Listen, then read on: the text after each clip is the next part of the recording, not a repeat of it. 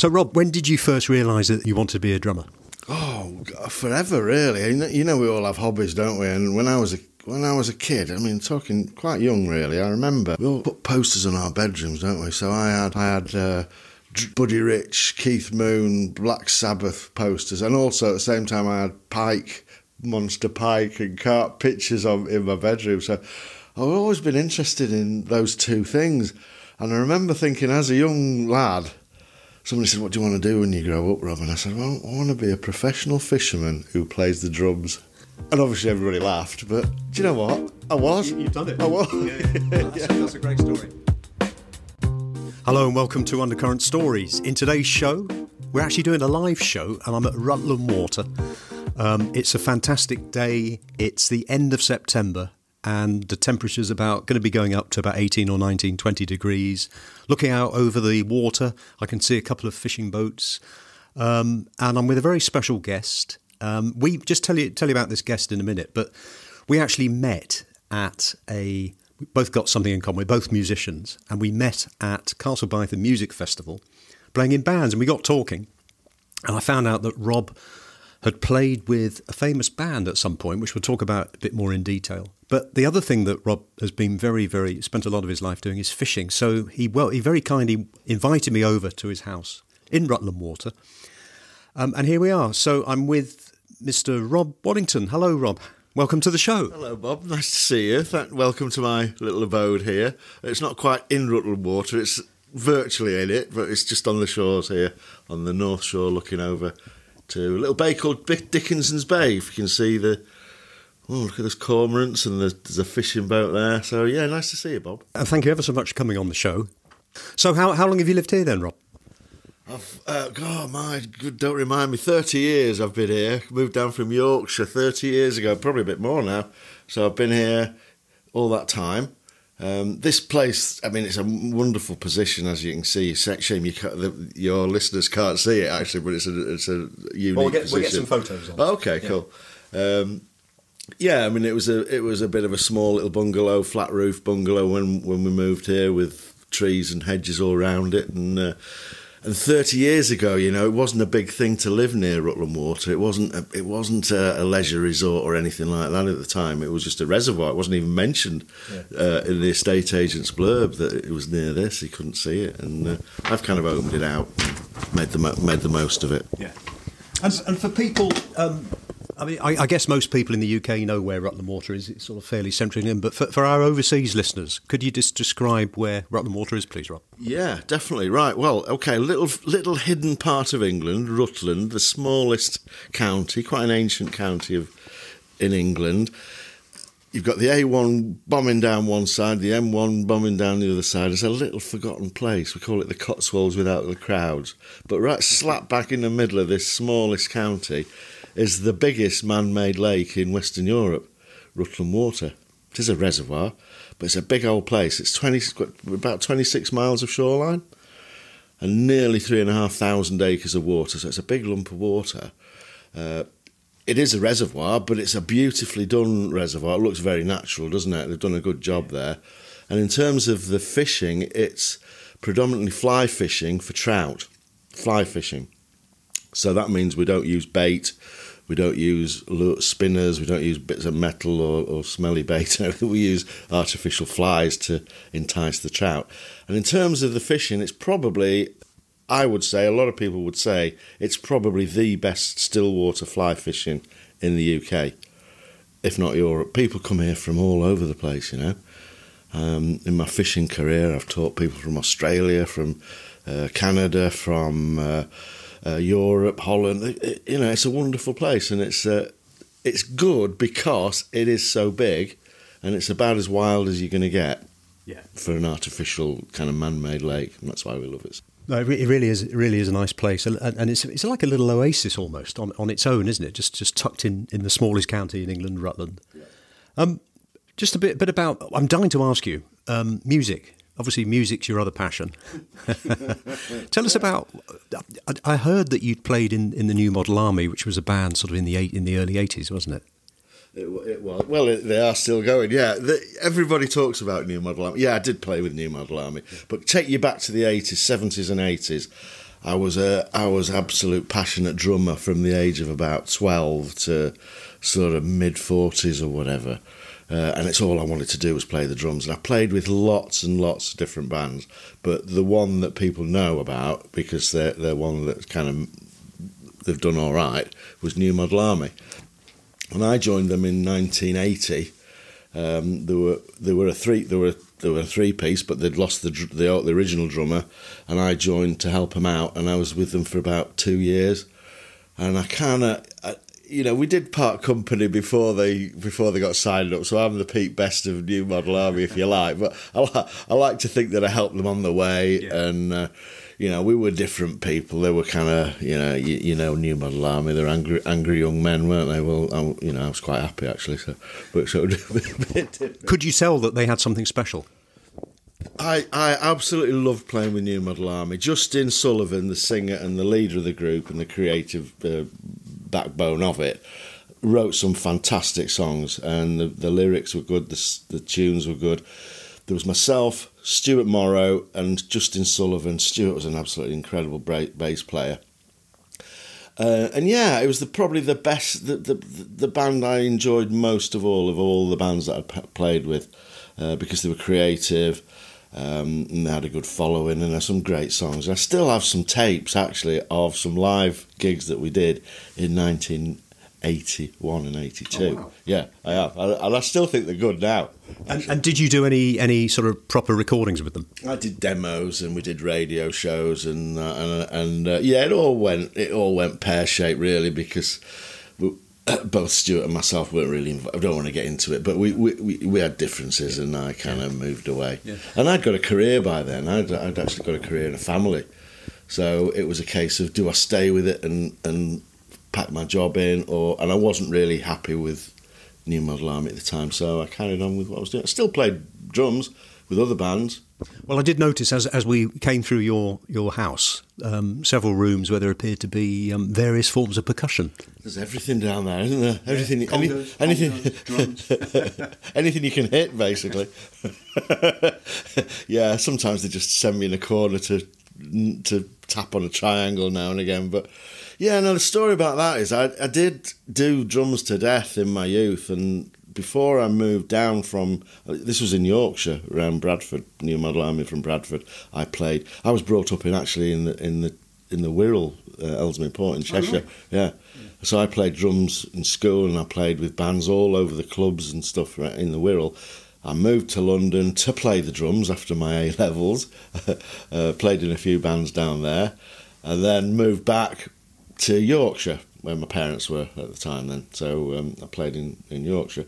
But I did it to death, and when I moved down here, I'd got a job as a designer. I was designing accessories, bags and luggage and that sort of thing. Quite an interesting job, actually. When we moved down from Yorkshire to Rutland for a job, I absolutely stopped. I fell out of love completely. I stopped playing the drums. I probably even stopped listening to music a lot, because I'd done it so much. Yeah.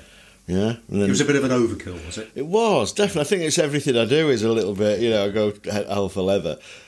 Because, I've just taken it up again after all this time. And I've not only joined one band, two, but I've joined 3 bands. So I do everything like to its extreme, don't I? But the interesting thing, Bob, is that I still play the drums. I play drums in a little covers rock band locally. But I've started playing the percussion, congas, timbales,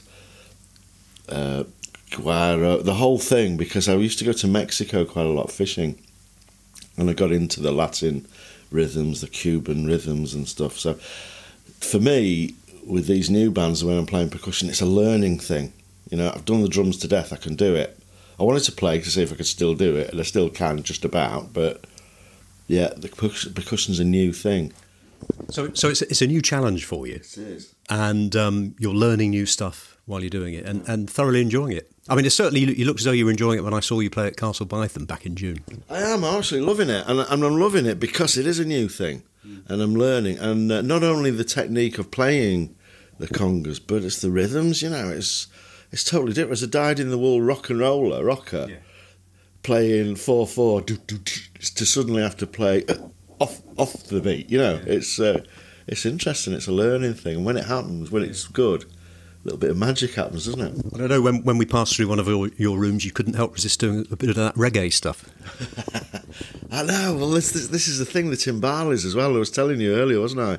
When I first bought a set of timbales, I was hitting them all the time, but it's really what you don't play, you know. You just play the odd little accent. So going back to your musical career, you obviously said that you'd play with a number of other people in London. Are there any other famous names that you'd played with, perhaps before they made it, or when they'd made it? I tell you what, my main claim to fame, but no, this is a funny story really, but I went to London, hitchhiked down to London, and then got my drums down. I joined an all-girl band in London, rock band. An all-girl band? Apart from me. That's obviously. a challenge. Apart from me, obviously. And we played some of the clubs, the Greyhound, Fulham Palace Road and all that, and we played. It was a good rock band, really. Actually, the guitarist in the band did play with the Alex Harvey band at the Palladium one time, so, you know, they were quite good musicians. But on one of the pubs we were playing at, Gary Moore was in the audience, in the pub. Gary Moore, you know it, yeah? Parisian Walkway, yeah. He was Thin Lizzy, and he played Parisian Walkways, didn't he? And I'd seen him as a kid, and I went up and talked to him, and anyway, he came on and had a jam with us. And that was a terrific experience, having somebody like that. Yeah. Stick his guitar in, turn the amp up full and blow us away, and it was amazing, really. It was great. He was quite a guitarist, wasn't he? He was a brilliant guitarist. I saw him about 3 times. I saw him with Thin Lizzy on the Black Rose tour in '79, and then I saw him a couple of times at the Marquee. But when he went through his sort of pre-blues stage, you know. I'd love to talk about the fishing, but because it's such a nice day, I'm thinking, why don't we go down by the water's edge and talk about fishing? It's a sunny day. There's a little bit of wind, but let's have a little wander. Hi, it's Bob here. Just a quick interlude. Hope you're enjoying this episode. And if you would like to hear more interesting interviews, we have over 80 episodes to date with many fascinating guests talking about a wide variety of topics, which include music, history, philosophy, fitness, food and drink, adventure, contemporary culture, and many, many more. I'm sure there's something that you'd really enjoy. So all you need to do is just visit undercurrentstories.com or search Undercurrent Stories in any of the podcast platforms. And now back to the show.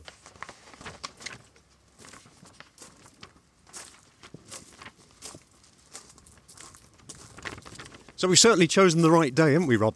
It's absolutely cracking today, isn't it? Look, it's bright blue sky, bit of a wind, as you can see. Got some white horses on the lake now. Yeah. So we're just coming up to the edge of Rutland Water. Did you say we're on the west bank? We're on the north shore, actually, Barnsdale, yeah. So that strip of land I can see is the peninsula, the Hambleton Peninsula sticking out in the middle of the lake there. So there's water on the other side of that.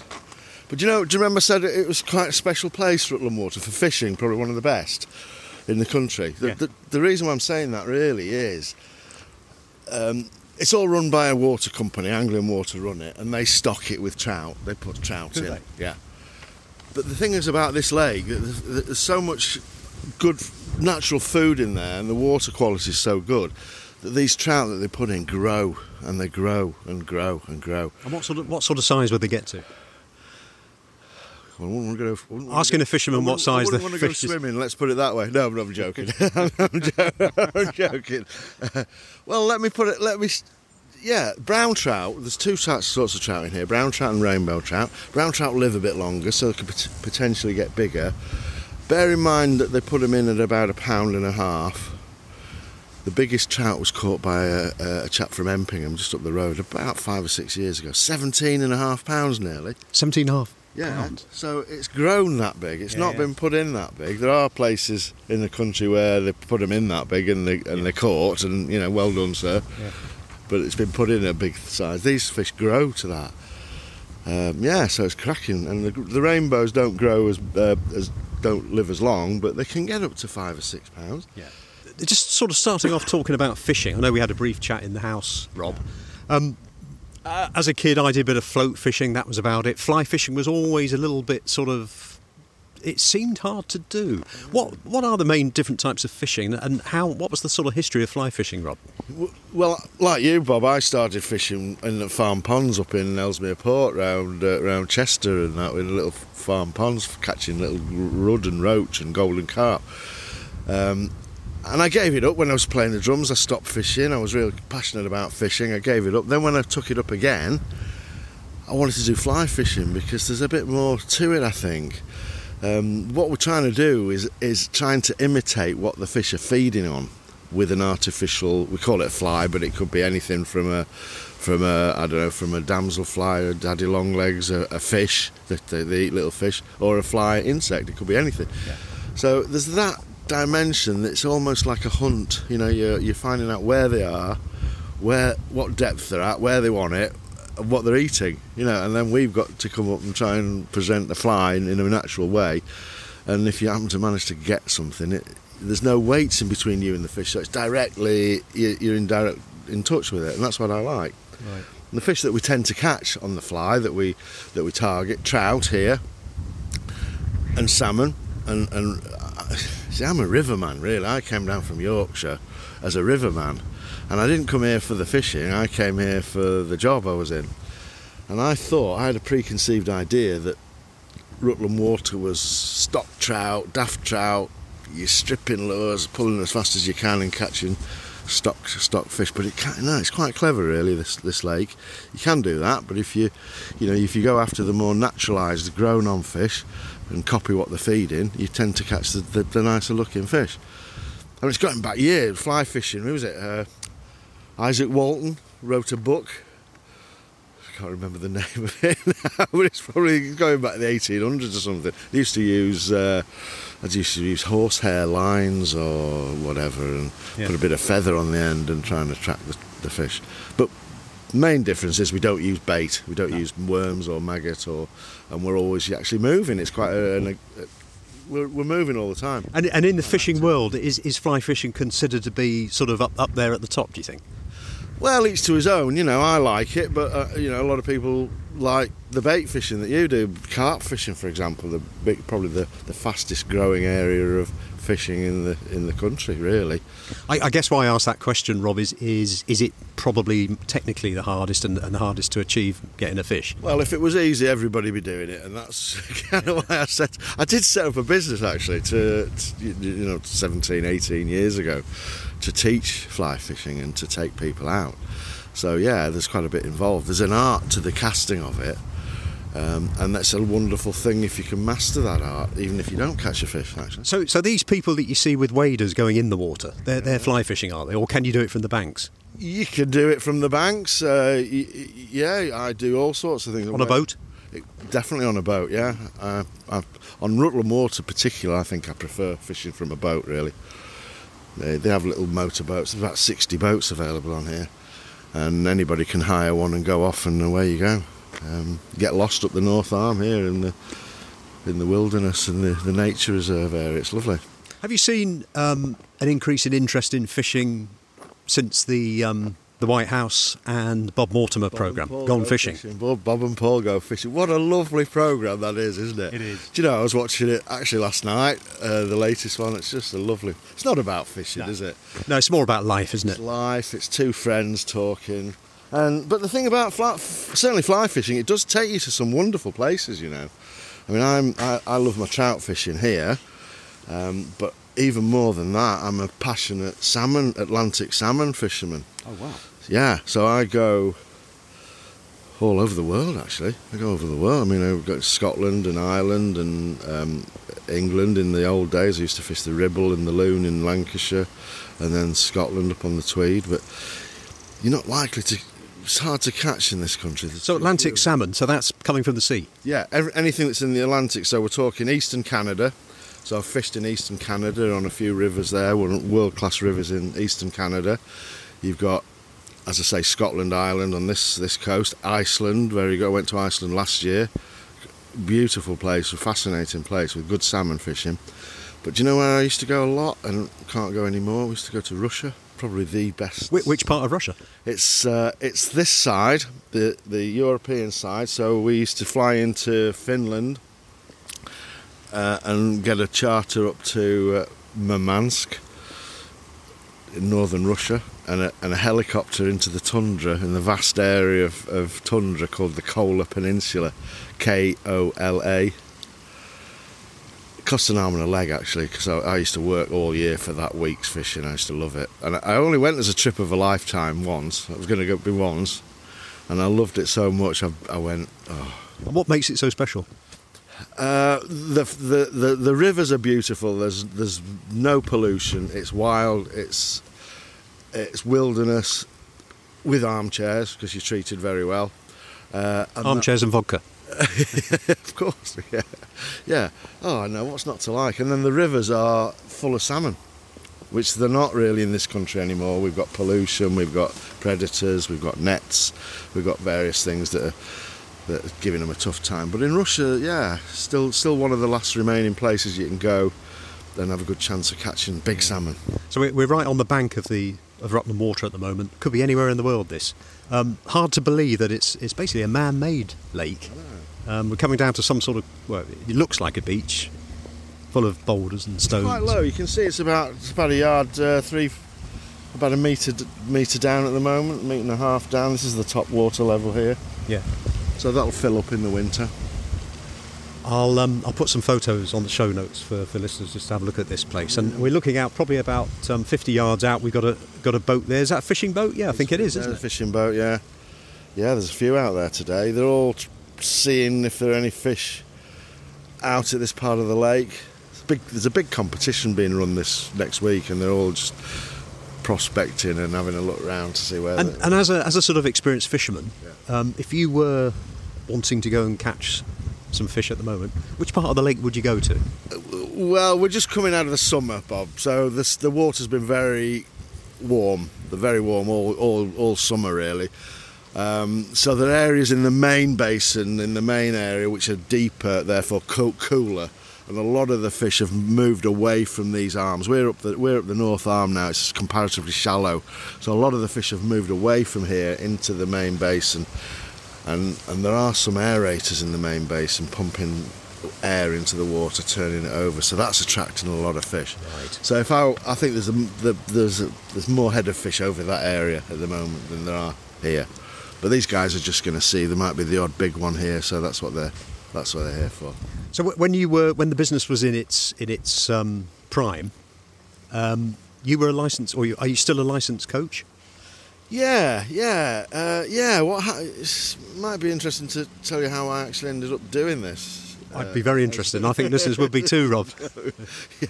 Well, as I say, I came down from Yorkshire. I was asked to join a little company in Rutland who manufactured leather goods, and I was a designer, and I designed and sold. I was pretty good with customers, so I'd be looking after the Marks and Spencer account and the Gap and Banana Republic, the big ones all over the world, travelling all over the world. I loved it, you know. I still fished. I was a passionate fisherman, but various things happened, and I kind of didn't do that anymore, and I had to find something to do. So I opened my house as a B&B. I had 4 rooms down there doing B&B, very, very busy, and I took a qualification to enable me to teach. It was a level 2 casting qualification on single-handed trout fishing and salmon, double-handed salmon spey casting. So I took it, passed it, created a website on my own to start with, made my own website and marketed it like mad, and just sold the business, got the business in, and very successfully, actually. I kind of nearly probably 4 or 5 times a week I'd be having groups, teaching them, taking them out. I did corporate days, I did team building days. I was linked to red letter days, activity gift companies. Yes, I do. Yeah. Buy a gift and that sort of thing. So you get the volume there, and I did it like it was a proper job.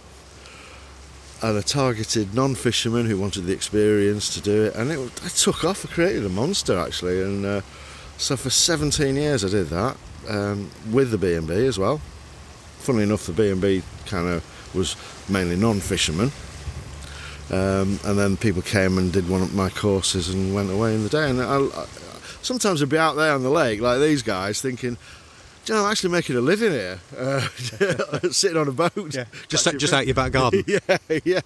So what would a typical day be for? So if I was to come along to one of your sort of beginners classes. Say I'd got a gift. A gift. What would I do? It'd be a day. What would I do? I'd arrive, and then what would happen? It's all a little bit different now, I'm afraid, because lockdown happened. It changed a lot of people's views, didn't it, about work and life and quality of life and so on. So during lockdown, I couldn't do the B&B, I couldn't do the fishing, and when it all opened again, got a bit older, Bob. And I thought, well, do I really want to do this? I don't really want to do this. So I kind of stopped the B&B, and I've slowed the fishing down a lot. I used to, let's say, it was a good day. People would arrive. In the past, when I was doing it full time, we'd have cups of tea and biscuits, talk about the day. Then we'd go into my fishing cabin, which we'll have a look at later. Yeah. It's my shed, don't tell anybody. It's my shed. And have a little PowerPoint presentation and tell them all about it and teach them with some visual aids, a few jokes in there. And then you see the grass field that I've got by the house there. I had an agreement with the Rutland Hall that I could take people out onto that field and do the casting demonstration, teach them to cast. Then we'd give them lunch and take them out on a boat.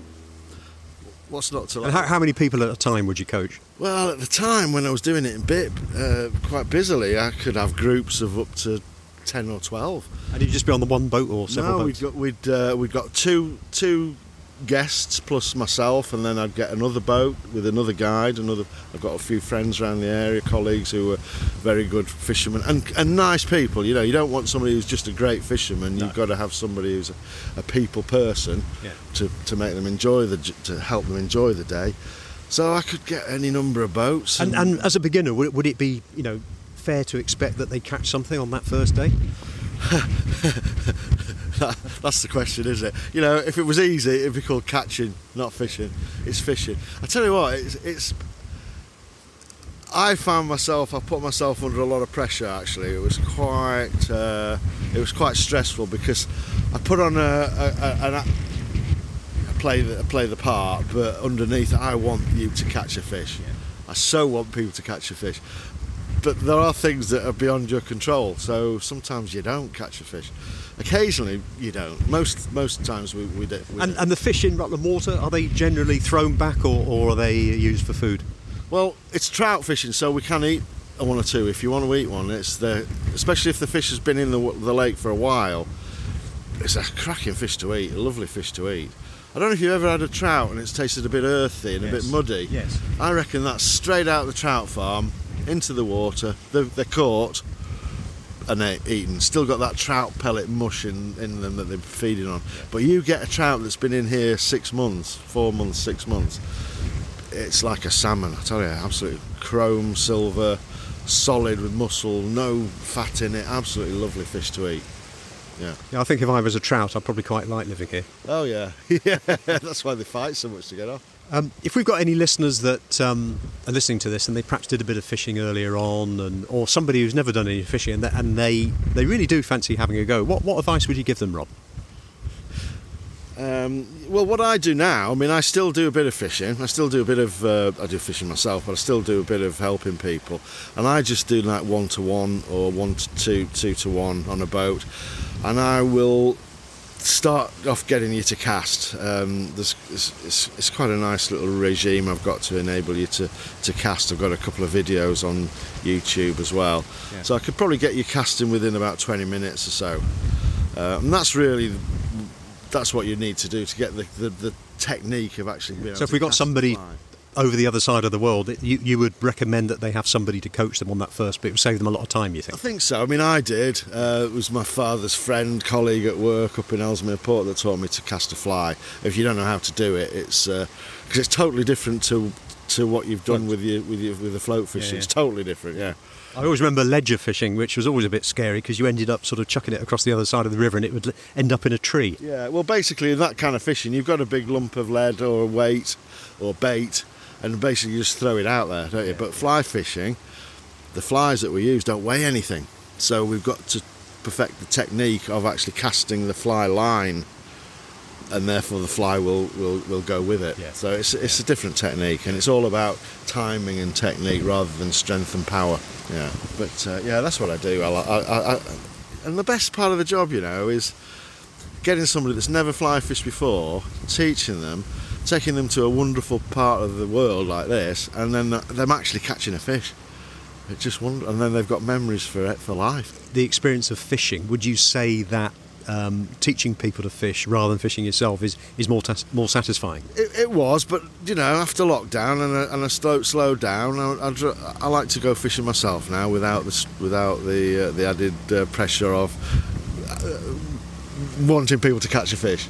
Yeah. If I go out there, I'm not too worried if I catch a fish or not. I just enjoy it. But you get a buzz, do you, from it? Yeah. We all like catching a fish or two, though, don't we? Yeah. But I still do I do still a lot of fishing myself. As I say, salmon fishing I do.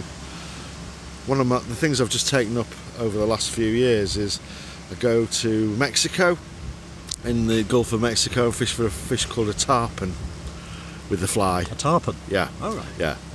And it's probably the most difficult hardest fighting, the toughest fish, the most difficult to hook and to keep on fishing, and that's what I kind of like doing, the most difficult things, and succeeded. And you've been in competitions?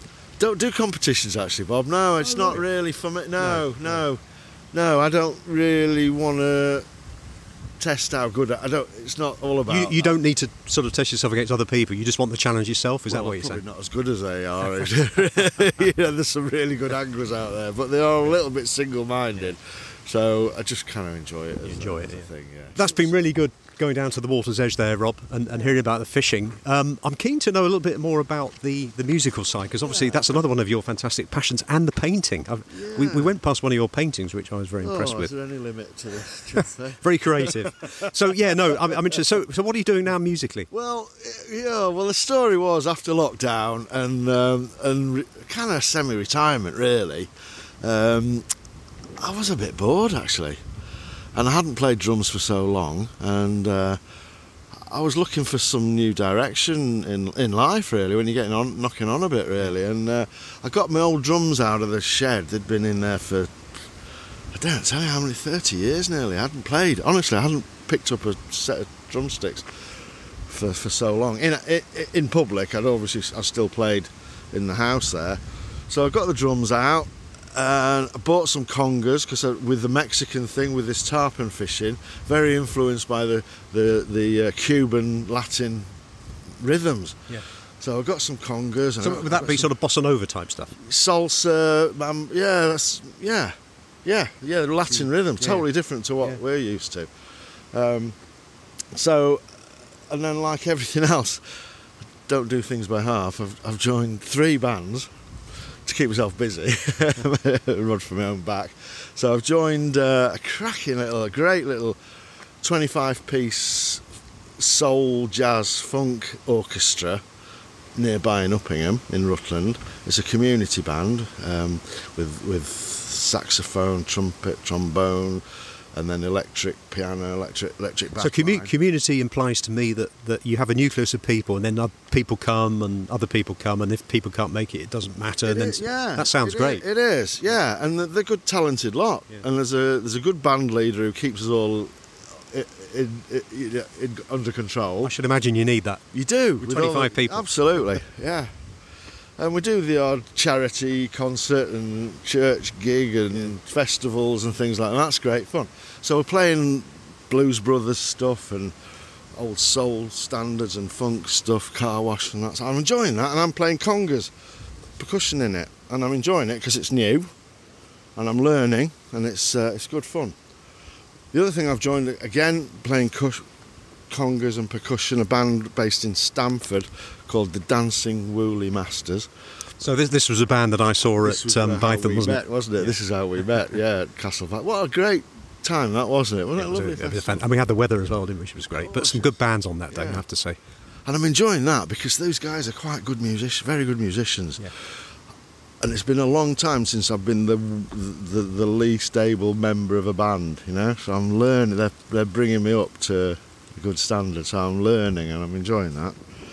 And then I've also joined as a drummer. Got my old drum kit out, polished them up, painted over the rust, and I'm playing in a rock band, a local rock band as well. So I'm enjoying that. What sort of rock music is that? What sort of songs? We're doing 70s, 80s stuff. we're trying to do stuff that you remember in the back of your mind, but it's been a long time since you've heard them. So like all the young dudes, Mott the Hoople, and Steve Harley, Come Up and See Me, Make Me Smile. You know, things that you love, but you've forgotten about. Yeah. So we're all right. We're doing. And have you got many gigs with that band? We did Extonbury. You've heard of Glastonbury? Yeah, well, it's like that, but in Exton. we did that. Yeah, we're suffering from COVID that's stopping us rehearse. Some of the guys have had COVID this week, and we've lost a few personnel. So we're kind of forever rehearsing, but we'll get there. Yeah, we'll get there. We'll get there. That's great. Any other projects coming up in the future, Rob? Well, yeah, let me have a think about that. I'm going to have a little go at DJing for Rutland and Stamford Sound, I think. I might have a little go. I've been talking to the guy that runs it, Rob Pisani, and maybe having a little go at that. Do a bit of painting now and again. Yeah. I was thinking of joining an amateur dramatic thing. But to bring out the thespian in you. Have you acted before? I just act all the time, you know. Well, you know, that's the jury's out, really. There's plenty going on in the community if you dig it out, isn't there? There is, but it's been tricky, really. Coming out of when we touched on this earlier when we were just talking privately that you know, when you're sort of deep in a relationship or a job or a career, which I had, it was full on here with the fishing and the B&B, and then that slowed down, and I'm wondering what do I do? What do we do now? You know, you're doing this, and I'm doing the drumming. You've got to. So I'm looking for things. You've just got to dig things out, otherwise the days can become quite long, really, can't they? Luckily, I'm quite busy. I'm keeping myself active and keeping the brain going. I'm learning Spanish. How about that? I'm learning Spanish. Is that online or at a college or something? I'm going to adult learning centre in Oakham in Rutland. So I'm learning. I've been doing that for a couple of years now. I mean, the only bit of Spanish I know is dos cervezas, por favor, mon amigo país. Yeah. A very important one. Yeah, very important. Yeah. Well, before I learned it, I couldn't even say that. So, and I've just come back from Spain. I just booked a little trip. I had a car and went to northern Spain, Asturias, in the mountains, and very few people speak English up there. So you were forced. I was forced to. So it is coming, and it's good for your brain, isn't it? It's good for your brain. And you're doing Wordle in the morning as well, are you? I did do. I've lost it. Yeah, that's gone by the way. Yeah. That was a bit. Yeah, it's good. Well, it's been really great talking to you, Rob. Okay. It's been great to actually come down to where you live, right by the side of Rutland Water. And I've learned a lot more about fly fishing, which is great. Oh, yeah. Well, there's more to it than meets the eye. There is. Yeah, if it was easy. Today's guest has been Rob Waddington, owner of Rutland Fly Fishing, and you can find a link to Rutland Fly Fishing on the show notes. Thank you for coming on the show, Rob. Thank you, Bob. It's been a pleasure. I've thoroughly enjoyed myself. Thank you. You have been listening to Undercurrent Stories. I hope you've enjoyed this episode. Please feel free to share the show link to your friends and family, and if you have 60 seconds, I will be most grateful if you would please rate and review. To hear more episodes, please subscribe to the show and visit undercurrentstories.com. If you leave your email in the link, we will notify you as soon as new episodes are released. Also, check out our social media links, details of which can be found on the show notes. Until next time, this is Bob Wells wishing you all the very best.